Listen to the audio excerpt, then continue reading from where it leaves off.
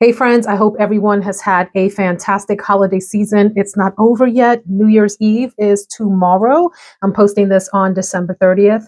Hopefully you're watching today, but if you're watching in the future, Happy New Year, Happy 2024, wishing you all the wonderful things in the coming year. This is my December Fragrance Awards. I've been doing these for several years now. There's a playlist in the description box if you'd like to binge watch all of the monthly awards from the previous months and years. It is when I give you the fragrances that I wore over the past month in some faux award categories, just to tell you how I feel about them and for entertainment purposes. Now, two things. One is that the Year in Review Fragrance Awards will post tomorrow, December 31st. So be sure to catch that. And if you notice, there are a lot of fragrances and discovery sets and other things behind me that are part of the subscriber giveaway. I've posted the video about, well, it wasn't a week ago, was it? Sometime this past week, and the giveaway for this is open through this coming Wednesday, January 3rd. So if you're interested in being part of the giveaway, check out this video with this thumbnail. I'll link that in the description box as well. And there is a Google form that you're asked to fill out to tell me what you're interested in. You have to watch the video to see what is in the giveaway. All right, let's get to the December awards. So I've been batting 1,000 several months in a row here with the fragrances that I've selected. I have a beautiful bunch to share with you today. Do I have any actual failures? No, everything in here is something that I would recommend for you all to try, just to varying degrees. So the first category is the best for the season. You'll see this one in tomorrow's video also. And I am going with Bronzo from Omnia Profumi. This is the fragrance that I wore the day after Christmas and quite frankly have been spritzing here and there. This is a secondhand bottle that I got off of Mercari and is an old bottle design, which I really like. The newer bottle designs for Omnia Profumi are these sort of apple-shaped, looking to see if I have something similar to it here. I don't. An apple-shaped bottle that is also substantial and quite nice. And I'm not sure if this fragrance has been discontinued or moved into the new bottle design. I don't really know. I can tell you that this fragrance is the perfect Christmas fragrance. I got a ton of cloves and cinnamon here, along with amber and vanilla and some sweetness in the fragrance. This felt so bright and happy to wear. This is everything that I wanted Kenzo Jungle L'Elephant to be, which a lot of people find to be a beautiful spice bomb of a fragrance. I found that one to be a little bizarre for me. There were some notes in there that felt a little bit overwhelming, overpowering for my personal taste. So this is like a subdued version of that, leaning in a more sweet direction, leaning a little bit more in like the angel share cinnamony, spicy type of direction. This was fun to put on. It felt like, I don't quite remember what the fragrance smelled like, but remember Cinnabar from, is it Estee Lauder? It was in that neighborhood in terms of the spice effect, but just nice and round and bright and just fun. I felt fun and ladylike and like I was in the winter of 1985 with this fragrance on. Fantastic. Category of everyday fragrance. I actually forgot to bring the bottle downstairs to the filming room with me. It's 3 stories up and I just don't feel like running upstairs to grab it. So here is the photo of it. It's called First Snow from Victorinox Swiss Army. Victorinox Swiss Army. I think I just called it Victorinox last time. Swiss Army knives, same company. This fragrance was so fun, yet light and simple and pretty. It's eucalyptus and white tea at the top. So you get this sort of fresh, like minty type of accord. There's a little bit of a floral aspect and there's tonka bean and musk throughout the fragrance. So it's sweet and it's musky and it has this like bright minty feel and is also kind of comforting, not overwhelming. A nice little scent bubble. I wore this to my orthodontist appointment. By the way, I'm done with my Invisalign treatment. Yay! Are my teeth, spot on perfect? No. Am I happy with them? Yes. I'm happy just to be able to smile again. Quick sidebar. I don't know if you all have noticed for the past year, I haven't really had like a full smile in my videos. I've been kind of talking to you all like this because when you wear Invisalign, you get those little like nubs. I forget what they called them, but they put them on there to hook the aligners onto. A whole nother conversation for another day, but I'm done with the treatment and I'm happy. And I wore this fragrance to my orthodontist office and the ladies in there commented that I smelled nice, that I smelled fresh and clean and pretty. This is a great day-to-day, everyday fragrance, especially here in the winter when you want to smell like the name sounds. First Snow bright and fresh. It reminds me a little bit of SILLAGE from Tom Ford without the citrus factor. This one is like minty with floral and a little tea and the musky sweetness to it that's just really delightful. And you all, this is an affordable gem. I found this fragrance for under $20 on Joma Shop. If you'd like to shop for it, there is an affiliate link in the description box below. You don't pay anything extra to shop any of those links, but I'm an affiliate with 4 different fragrance online stores that are in the description box. Please feel free to shop through there if you so please. In the category of special occasion is a fragrance that I have loved since the beginning of my channel. I found out about this fragrance a long time ago from Miss Sheree Lewis here on YouTube. And the way she described it, I knew that I had to have it. And it was, I think, my first Tiziana Terenzi fragrance. So it took me down that whole rabbit hole. And this is now one of my favorite houses. I probably have somewhere between like 15 and 20 fragrances from Tiziana Terenzi. This is Spirito Fiorentino. And the way that Sheree described it was like Baccarat Rouge 540 with leather, like a little bit, more mature, a little bit sexier, a little bit more. And I agree, this is super duper good. I don't get as much BR 540 from this as perhaps I did at the beginning. And that's just because I've tried so many different fragrances now that this sort of stands on its own. But you definitely get that like airy leather type of feeling from Saffron here. There's definitely leather in the fragrance. There's a little bit of sweetness, a little bit of woodiness. It's a very mysterious sort of commanding fragrance. And it's both substantial and strong and can be a little bit cloying. And it's also super airy at the same time, which is just like an interesting juxtaposition of accords in the fragrance. Love the bottle, the color of it. And I find this to be an alluring fragrance. My husband loves this on me. He didn't at first, but he's grown to really enjoy this. And he actually picked this out for date night one night this month. And so this is, to me, a special occasion fragrance that could be for date night, but also for special events when you really want to stand out. You want to have a unique fragrance that is different from the crowd. I can nearly guarantee you that there aren't going to be many people that smell like this. Maybe people that are wearing BR 540 have hints of this, but like I said, this isn't, I can't really compare those two fragrances anymore. This sort of stands on its own because of that sort of soft, kind of suede-y, even leathery accord in the fragrance that I think is just really like intoxicating. So special occasion. In the category of sexiest fragrance is another one that I have had for a very long time. This is not made anymore, and you would probably have to hunt it down on the internet if you're interested in it. It is Tom Ford Black Orchid, but it is the Voile de Fleur flanker of it. One that probably had my husband proposing to me.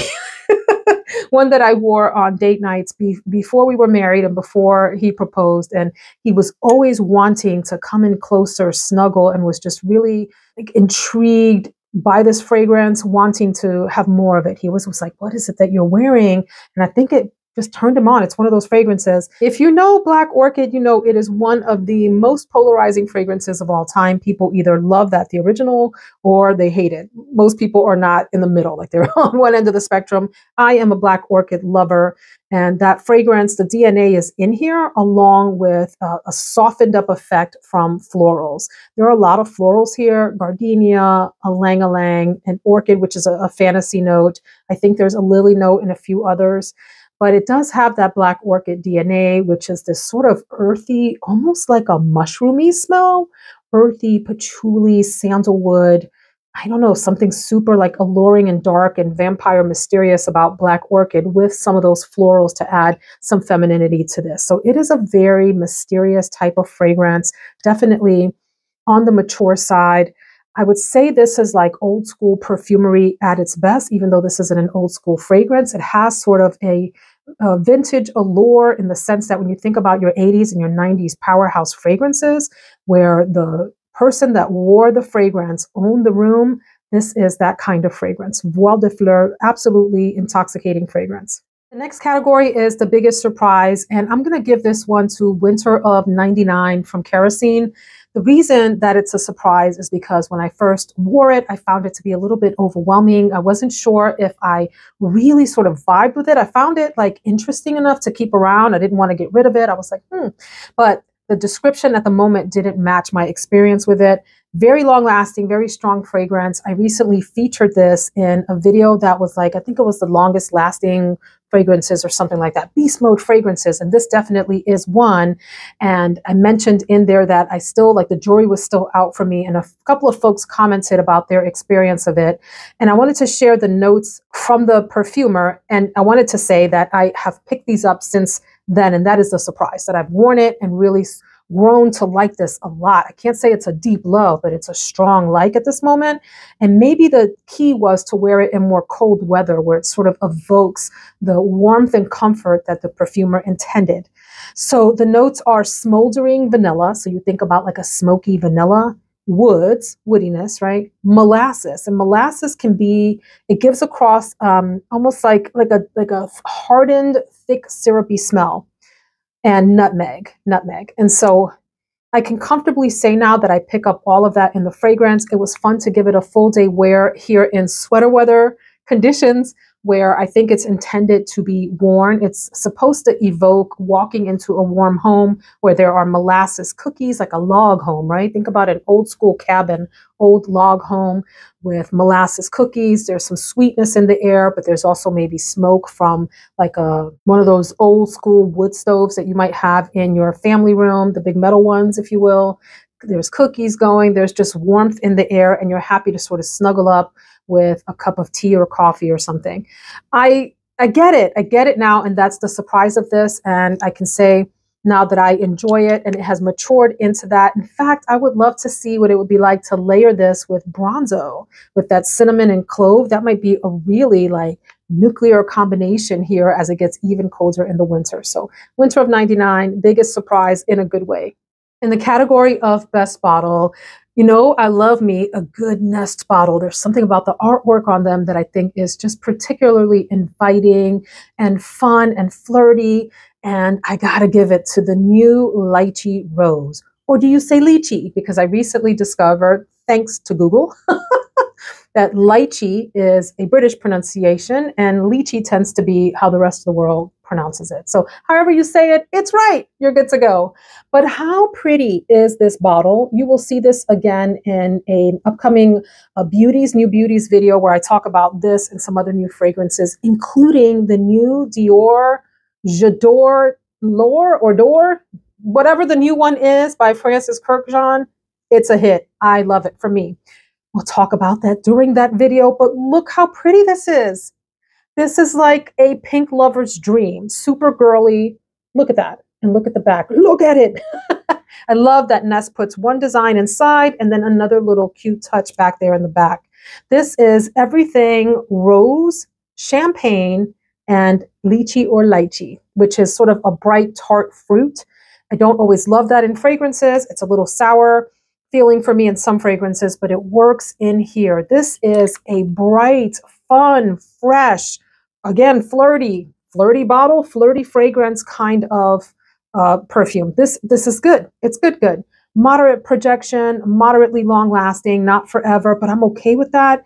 And I just love seeing this little piece of artwork on my shelf. I think it is so super cute. Go Nest. Love it. Highly recommend this if you like rose, if you like an effervescent note in a fragrance, and if you like the idea of that sort of tart / sour lychee note. It works really well in here, the whole combination of it. Really good. I don't have a worst bottle for the month of December. All the bottles are interesting or pretty enough to stay out of that. So I replaced that category for this month with worth hunting down. And I got to give it to the gorgeous Patchouli Aromatique from the Maison Lancôme line.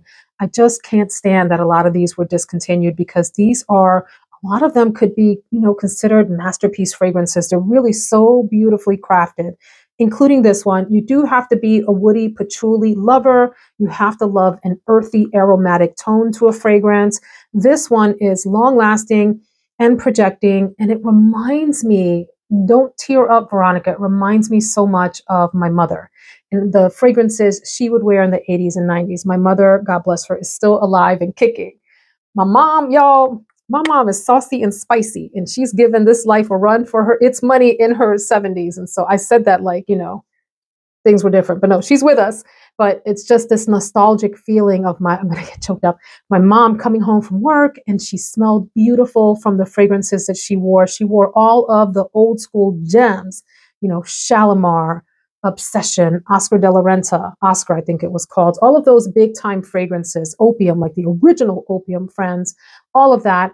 And I'm realizing now that probably a number of fragrances that she had some strong patchouli note in it. And I didn't even realize it at the time, but it was like an old school patchouli that was nicely rounded with other amber accords and all of that. Anyway, I'm going down a whole rabbit hole. Let me tell you about the notes in this one that stand out to me. Clary sage, mate, think about like a tea note, right? Cinnamon essence, patchouli, tonka bean, and then resins, a benzoin resinoid. So this is, for me, it comes across like an amber patchouli fragrance, with the patchouli just being this really sort of exotic player that gives this that 80s feel to it, that big bombastic fragrance feel. This is a really, really good one. And, you know, worth hunting down. I can't tell you where to get it. I just did a Google search and had a hard time finding it. I didn't check on like eBay and Mercari and all of that. If you like an aromatic woody patchouli that's soft and feminine at the same time, if you can imagine all those things melding into one amalgam of a beautiful fragrance that has an old school feel with a modern feminine je ne sais quoi, patchouli aromatique is fantastic. The next category is my favorite blind buy, and I'm about to tell y'all a lie because I just remembered as I was picking this up to talk about it that I actually sampled this ahead of time because I had the discovery set of the new Nishane X line. So I'm telling y'all a lie. I'm so sorry. I didn't realize that when I put the list together for this video. I forgot about that, but we're going to roll with it, okay, for the sake of the show. The show must go on. And this is Ani X from Nishane. So the original Ani I have sold off, or is it still available on my Mercari? I don't remember. The link is below if you're interested in seeing what I have left for sale. A lot of fragrances have left that I've posted. But Ani X is, for me, a more wearable, rounder, softer, more polite version of the original Ani, which is spice on top of spice with vanilla in the background. I feel like this is vanilla forward with accompanying sweet spices and citrus. There's a nice, beautiful, soft, almost juicy citrus accord in here that plays really nicely with vanilla. And what this reminded me of when I wore it, I felt like I was wearing Black Opium Le Parfum, the new one that has the umpteen number of vanillas in it. It's a vanilla bomb, a beautiful, amazing fragrance that one is. I felt like I was wearing that, accompanied with a beautiful sweet citrus and some nice spices. That's what this came across as to me. And I found it really, really nice, very wearable and lovely, particularly here in the cold winter.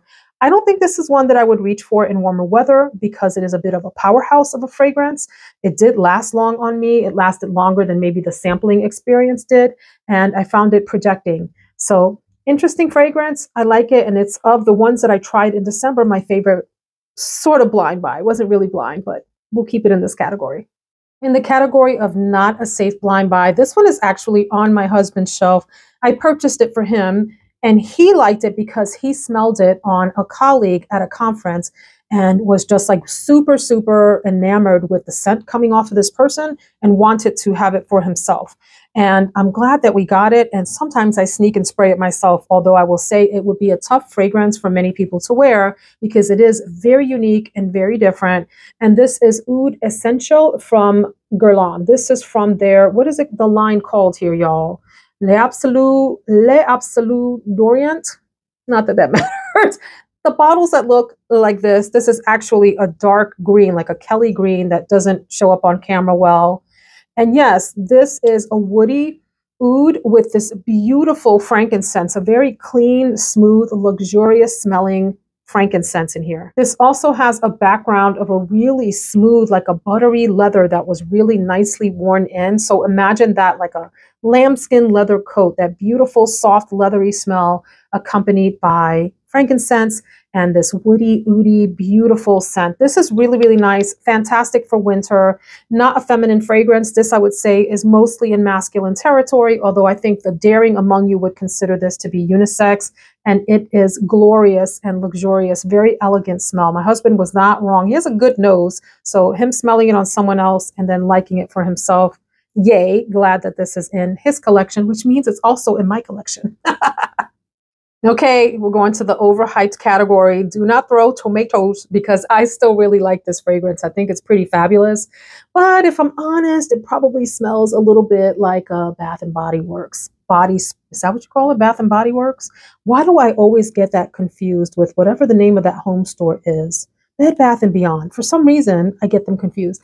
Bath and Body Works, like a spray, which, hey, they've got some really nice, beautiful sprays, or maybe a Victoria's Secret kind of spray. In fact, it reminds me a little bit of, how do you pronounce it? Was it Pear Glaze from Victoria's Secret? Remember, we all wore that back in the late 90s. You know you did. I did.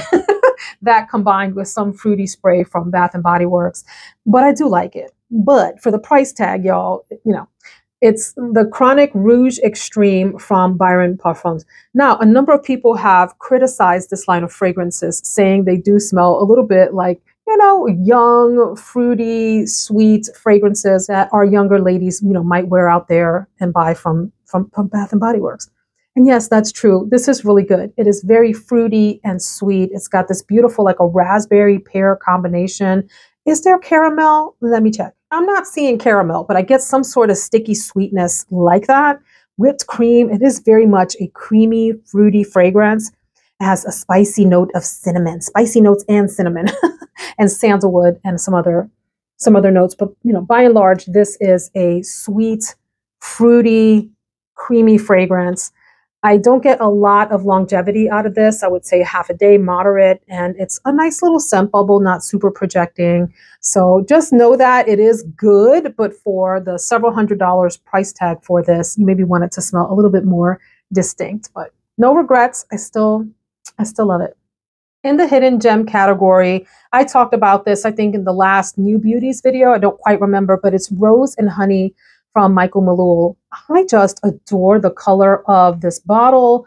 I want everything in my life to be like this nudie pink. I think it's so pretty, so ladylike, so dainty. The fragrance is too, it's very much this soft, subtle rose, bright rose. It reminds me a lot of lychee rose. They're similar, except this has that champagne, so it makes it a little bit more sort of bubbly and effervescent. This, I would say, is grounded a little bit more than this one, which is light and bubbly and flirty. This is a little bit more grounded with a honey note and vetiver, a little tiny bit of woodiness in the background. So it's a bit rounder, if you will, whereas that other one stays lighter, fresher, more uplifting. This has a little tiny bit more base to it, maybe like an older sister of that one or something. Fresh, bright, fills up a space and has other people asking what you're wearing because it's an alluring fragrance in a happy way.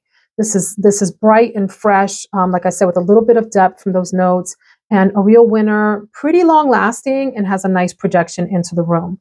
Great, you know, year-round fragrance, but really would recommend for late spring into summer into early fall, and something I would not hesitate to wear to a work event.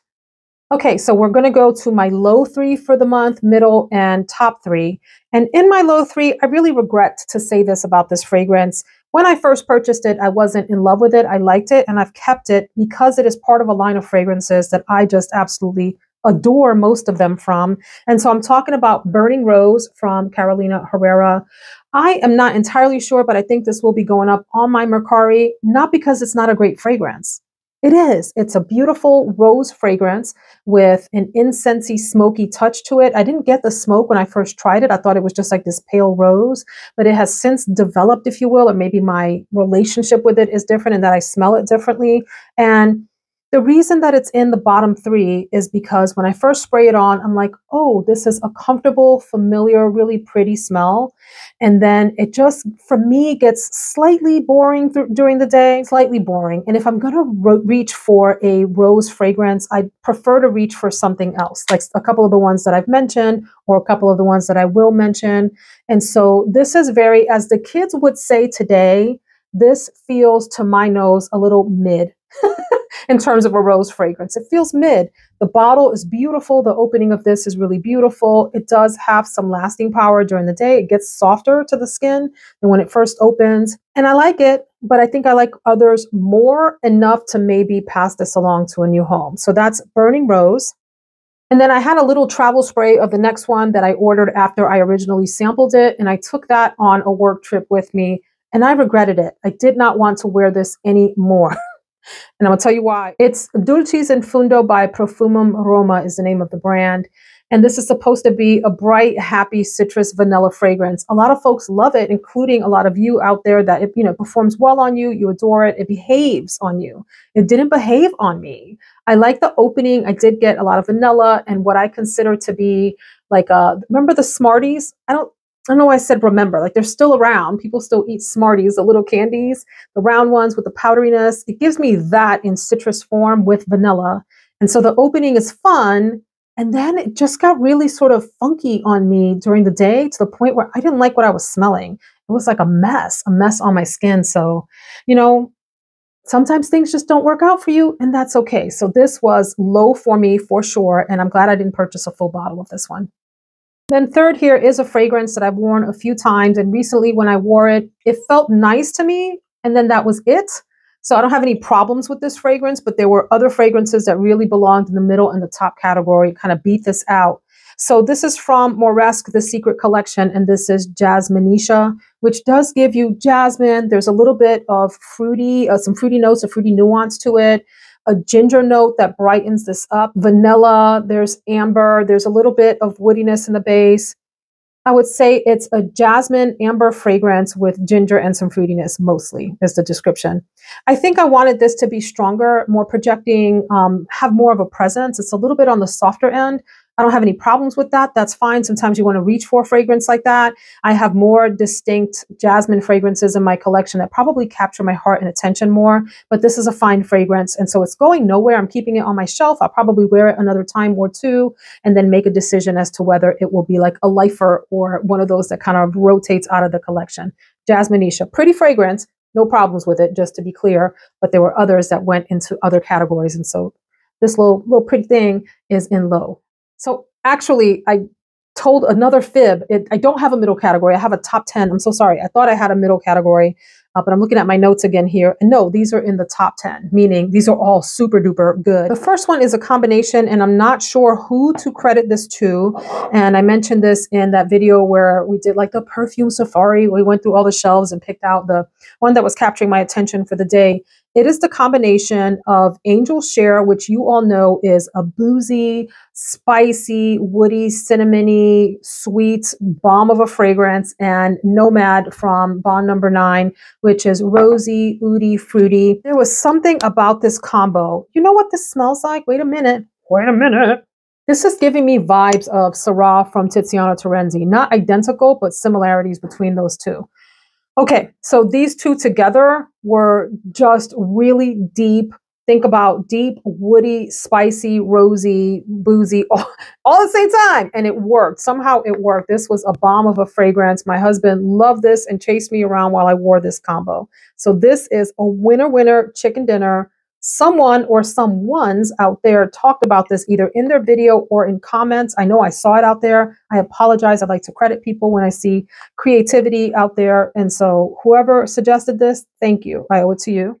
I've talked about this fragrance quite a lot and just adore it to no end. And it is Victoria's Secret Bear. Love the bottle. Love the whole aesthetic of this. It is violet and sandalwood and mandarin orange. So it's bright and it's cool and it's fresh and it's clean and it's delicate and it's clean and it's clean and it's clean and it's every day. It's just, it's super duper good, y'all. It's hard to go wrong with this. And I know a lot of you out there like it. You've left me comments to that effect. And so this is a winner.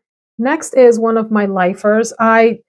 This fragrance does things to me. It is so beautiful. Not for everyone. A number of you find this super cloying and unbearable. And in fact, there was a time that I thought the same. And the more I wore it, the more I just grew to understand it. And we have a relationship. We see each other. This is Narciso, the white cube, which I understand is discontinued. And who made that dumb decision, if it's true? What a glorious fragrance. You have to be a gardenia lover and you have to love musk and woodiness together. Those are the dominant notes. There's a little bit of rose here that accompanies the fragrance, but by and large, it's a musky gardenia with woodiness. And this is probably, for me, when I think of femininity and I think of exuding what makes me feel the most womanly, like those characteristics, a fragrance like this comes to mind. It is so, so pretty, so strong. It is a very strong fragrance, very projecting, super long lasting. This is the kind of fragrance that you spray your knees and that's it. That's it. DASIT. That's it. Don't go spraying yourself head to toe. People are going to hate being around you. But if you spray like the bottom half of your body a little bit, 2-3 sprays, that'll waft up and just be really captivating for people. Very, very luxurious, feminine, beautiful fragrance. Powerful, powerful, musky, woody. Some people feel like it's very powdery. It does, in some situations, it might come across like that. I would not dare wear this in the heat of the summer, although I have worn it in the heat of the summer. Not a good idea. I almost wore this. This was my second choice for my wedding, which was high 80s and heavily humid on a riverbank in Virginia. Have you been to Virginia in the summer? It can be like stifling heat and humidity. Alien won out. Can you believe that? That was my wedding fragrance. This was a contender as well. Love it. Then there is another Michael Malul. Michael Malul had a moment in December in my life, and this is one of the more original ones. It's called Atara. The bottle looks like this. I've gone through a bit of this. This is super sweet. I think it's blackcurrant, and maybe there's pear or those kinds of really sweet fruits in here. A lot of vanilla, fruity vanilla, deep, dark fruit. Okay, think of over-ripened berries, that kind of sweet fruitiness to this. This is nicely lasting and projecting. And I think both very feminine and very sexy as well. Great date night fragrance for those intimate evenings. Oh, just beautiful. People don't talk about this. When it first came out, there were a few folks that talked about it. And then, you know, as happens on YouTube and in spaces like this where there's constant product getting pushed out, people sometimes forget about the beauties of the past. This is one of those like forgotten loves, I think, on YouTube. Really, really good. And then, friends, I know this one is getting a lot of playtime here on YouTube. Speaking of new releases, it's not new, but it was newly released. And someone told me that it is like re-released every year around the holidays. I don't know the history of it. But Ginger Biscuit from Jo Malone, which I mentioned is a good fragrance for a time when you don't want to be the center of the show because of your fragrance, but you want to smell nice and you want to mesh in with the surroundings. So that said, this was my Christmas morning scent when we went downstairs to open presents. You know, everybody's still in their Christmas pajamas. We haven't showered yet. We've just gathered around the tree in the early morning hours to open presents. And so this smells very much like a ginger snap cookie, or for me, it smells even more like a snickerdoodle, which is like a vanilla cookie with a light sprinkling of cinnamon and other similar notes. It is a light fragrance and it's very fleeting and it's not long lasting. So it's perfect for that type of thing. And then later on the day on Christmas, I wore the gorgeous Oajan from Parfums and Marley, which is like a lot like Angel Share, but even deeper, boozier. It has a really distinct, strong honey note that I didn't pick up when I first tried this. I was like overwhelmed with like the cinnamon aspects of this, the ambery, boozy tones, if you will. I don't even know if there's booze in this, but something like that. But here more recently, I am picking up a really sort of sticky honey note here. This was my morning fragrance on Christmas Day. We opened presents, I showered, and then I put this on and layered this over it to give it even more spicy, airy, fun, sugary cookie flair. I smell so good. That's the end of the story. That's it. You all know that Amouage is having a really big moment in my life in 2023. I have fallen in love with the house and I wore one of the beauties, Amouage. Blossom Love. And as I mentioned before, there's a gorgeous dupe of this called Genoux Noir. No, lies. Genoux Rose, Genoux Noir. Genoux Noir is a dupe for Dama Bianca. Really good too. Anyway, someone recently purchased a dupe from Mercari from me, and I think it's one of you, a viewer, so I hope that you love it. It should be arriving at your house as you're watching this video. Hey girl, hey, or hey guy, hey, whoever bought it. This is Amaretto, so you get this beautiful almond liqueur, cherry blossom, vanilla creaminess. It's really, really good. It is mega powerful, like boom, super strong. The fragrance smells how the bottle looks. Imagine this creamy, almost powdery even. Can you have powder on top of cream? Imagine that. Pinkness. Have you smelled cherry blossoms? They're light and they're fresh. It's almost like a rose meets a cherry smell, like rose and cherry combined together. Oh, so good.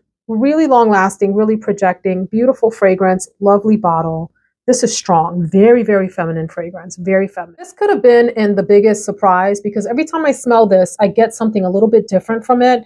And I've heard that from other people here on YouTube as well. This is Kayali Yum Pistachio Gelato 33. And it tells you the notes on the back, but honestly, friends, I can't say it smells like much of that except maybe the whipped cream and the marshmallow, kind of, sort of. There's definitely a creaminess to this fragrance that I just adore. I do get like this deep nuttiness. I can't say that it's hazelnut though. If anything, I would say it gives me like a little bit of a marzipan feel, like a crushed creamy almond marzipan with whipped cream on top and some soft perfumey notes, maybe even like that tonka bean, deep vanilla sweet feel.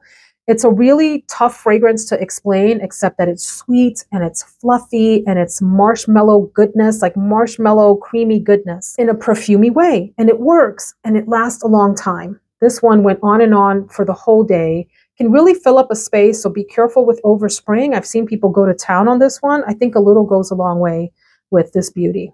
And then a fragrance you're going to see soon in my end of year awards. I have a small obsession with this fragrance. It's Ambre Tabac from Daniel Josier. And I describe this as a lady's tobacco fragrance. For those of you that are intimidated by tobacco because you associate it with masculine fragrances and you don't want to smell like a man, this one is beautifully unisex with some feminine touches. In fact, I would say it leans slightly into feminine territory, wearable by anyone, anytime. This is so good. It has a heaping dose of really beautiful resinous amber, like a sticky amber even in it. And I would say crushed wet tobacco leaves, like the sweetness. If you've been around tobacco farms, friends, or if you've been in a place where it has tobacco leaves before the tobacco is like cured, before it's dried out for the leaves, maybe that's a better way to put it. It's the wetness of fresh tobacco for me here. That resinous amber and this lovely vanilla. This is really good, long lasting, and it gives me all the good feels. Beautiful fragrance. And we have two more friends. The next one, so Kerosene apparently had a moment in December too, because this next one is from Kerosene and it is The Gorgeous Unknown Pleasures. This has been kicking around YouTube for a while now. This is, ooh, lemon goodness, lemon, vanilla, and tea.